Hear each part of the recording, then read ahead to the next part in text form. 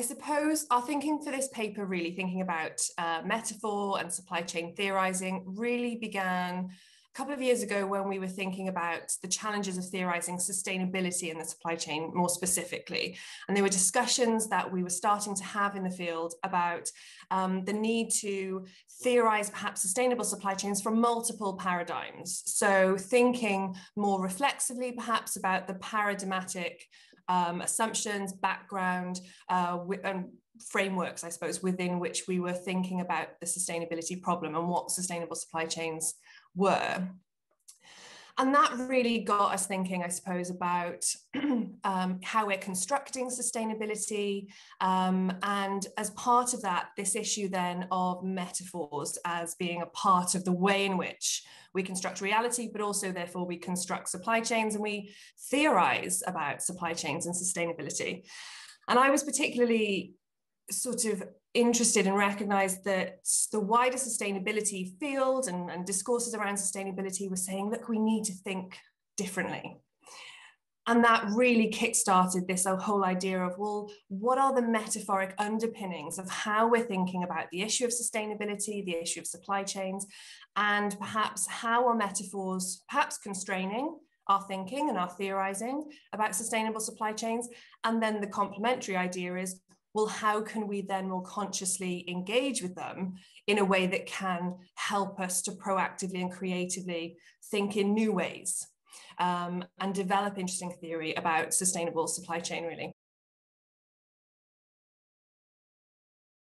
So part of what we wanted to do then was to really think about how we could harness what was a lot of very rich literature and rich knowledge in the wider fields of organization theory, organization studies, that really was showing the influence of metaphor and how to work with metaphor in theorizing. And so we worked and engaged a lot with that literature. And we know from that literature that there is a really important place for metaphor in theorizing. Part of our issue then, and part of my personal issue, I suppose, with thinking about metaphor was, so how do we work with it?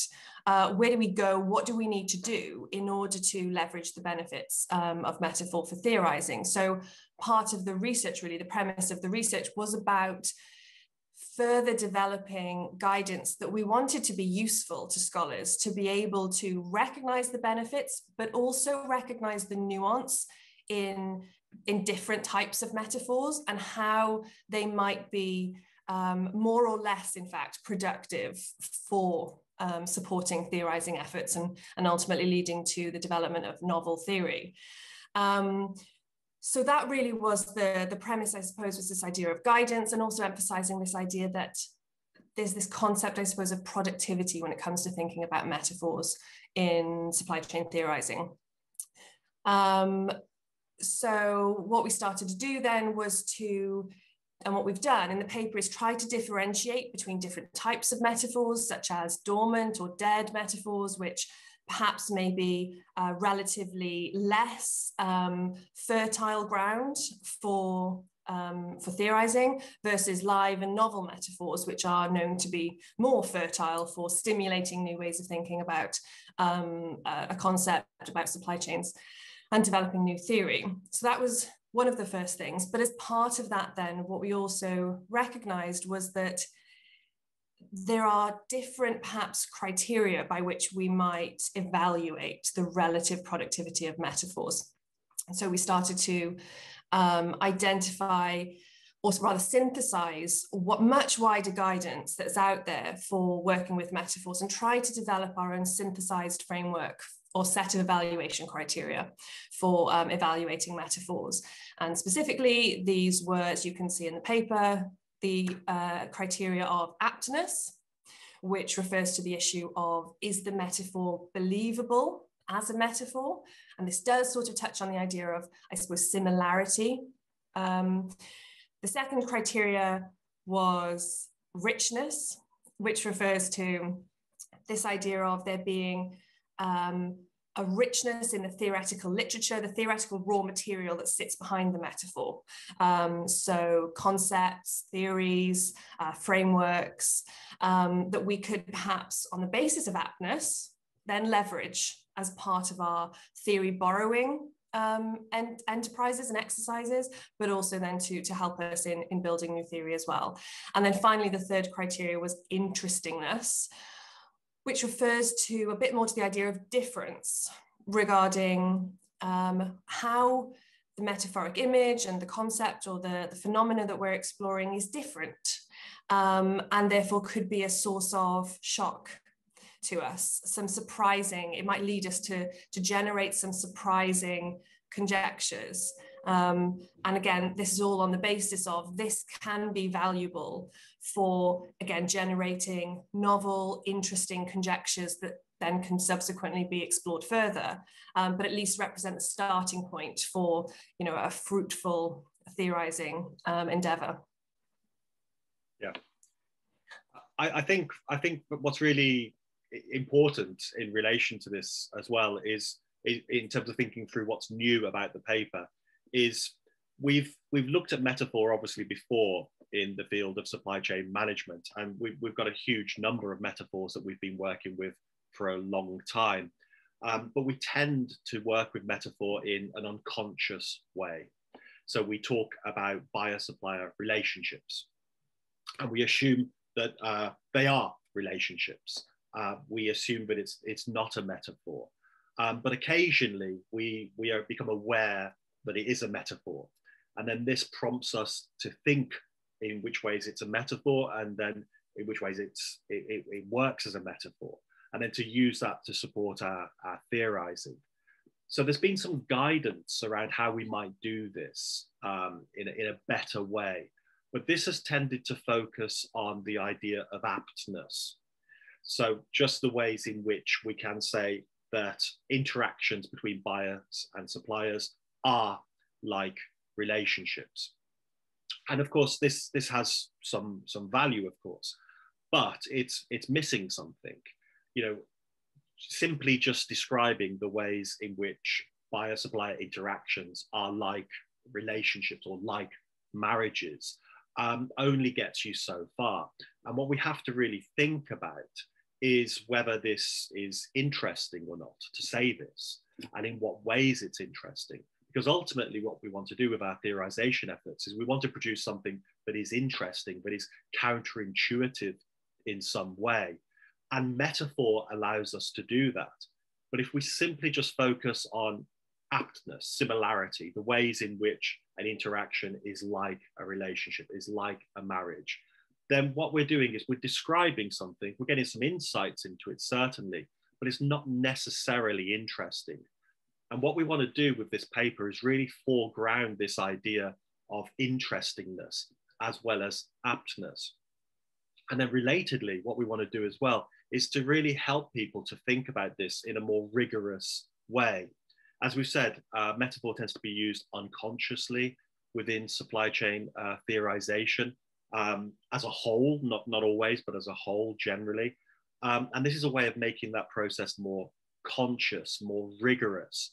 So we produce a framework in which we can do that. So we can evaluate the metaphors that we use and to think about whether these are metaphors that we need to abandon and do something different, come up with some new metaphors, or to think about ways in which we can reinvigorate metaphors. And that's one of the novelties of this paper, really, is that it allows us, as Victoria was saying, to think about the productivity of the metaphor using our criteria, but then also to think about what we're going to do with it once we've evaluated its productivity.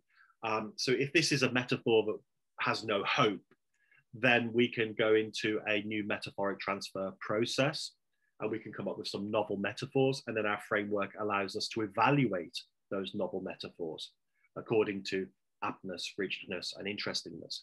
But it also gives us a way of reinvigorating metaphors that we think have more potential, where the potential is currently being under-realized. And this is our discussion around reinvigorating metaphor, which we think is going to be hugely relevant for the field in terms of working with metaphor.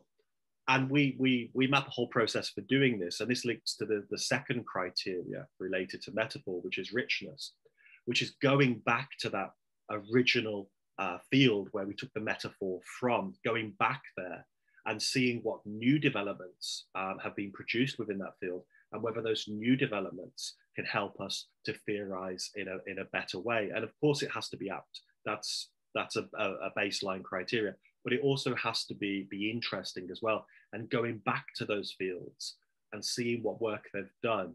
And these fields are, of course, very rich. The field of marital studies, for example, is a very rich field of study. There's a whole load of work in there that we can use in order to support our own theorization around buyer-supply relationships. So we're hoping in this paper that we will allow people, we will give people a way of working with metaphor that's more conscious, more rigorous, and gives them a lot more options in terms of working with metaphor in a way that will lead to more interesting and rich theorizations. So where do we want to go from here in terms of this paper and its contribution towards the field? Well, we're hoping, firstly, that people will look at the paper, they'll realize that metaphor is an important part of theorization. So we're hoping that this will really support that idea that metaphor is a part of theorization, is a part of how we think about supply chains, and encourage reflection on that. Secondly, we're hoping that people will use our framework and that they will use it in order to use metaphor in a more conscious and rigorous way, and that this can support further theorization. And that can be related to specific issues such as sustainability. We think there's a huge opportunity for theorizing sustainability within supply chains using metaphor. And we think that that's been underutilized so far. And we know that we do have some issues theorizing sustainability within the field of supply chain management. So we're hoping that our framework could help either reinvigorate some of the metaphors that we're using, for example, the bottom line metaphor, which is coming from the triple bottom line, or whether it's to come up with new novel metaphors for thinking about sustainability and taking it in a completely new direction. Or it can be working with some of the more established metaphors that we have within the field more generally. In our paper, we talk about relationships as a metaphor, marriage as a metaphor, and those could be developed further using our framework and some of the specific advice we give in the paper concerning those metaphors. And of course, as has recently been published in the Journal of Supply Chain Management, we also have the metaphor of dancing, which is a metaphor that was introduced in the 1990s, didn't really take off, but now we're seeing that metaphor being reinvigorated within the field, and we hope that our paper will support efforts such as that as well. And then thirdly, I think what we're hoping for is that if we can convince people that metaphor is a way for reinvigorating our theorization efforts, then what we're hoping for is that we're going to get further reflection on the role of metaphor within supply chain management as well. This paper isn't intended to be the final word on the use of metaphor within supply chain theorization. Far from it. We're hoping that this will contribute towards a reinvigoration of the discussion of the role that metaphor plays within supply chain theorization. And we're hoping that people will take the framework and work with it further in order to show us how we can work with metaphor more effectively.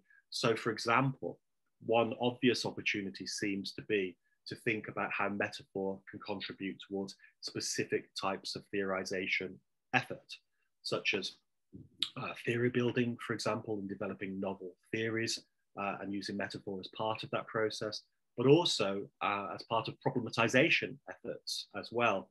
The Journal of Supply Chain Management has been exemplary, I think, in terms of promoting problematization as an authentic approach to theorization.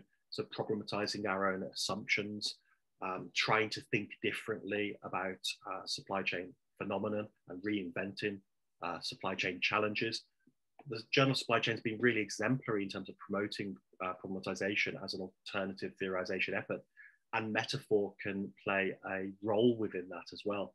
So we'd like people to not just work with metaphor using our framework, but also to take the framework and improve upon it and use it as a way to enhance our reflection on theorization generally, and also the role of metaphor within it.